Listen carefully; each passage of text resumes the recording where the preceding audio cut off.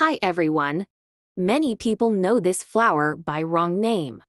Many people in our country know this flower as cherry flower, but it's not cherry flower.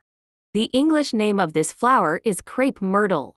This flower has many colors: red, purple, white, pink. Flowers bloom almost all year round except winter, but most of the flowers bloom during the rainy season. When this plant is pruned in spring, the new branches produce many flowers. This flower plant is easily propagated by cuttings. This plant does not require much care. If this plant is planted in the ground, it will grow and give flowers even without care.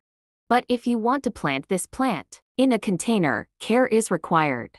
The plant should be watered daily, and organic fertilizers should be given occasionally for plant growth. Homemade liquid fertilizers will also give good results. Rice washed water and banana peel soaked water are very good liquid fertilizers.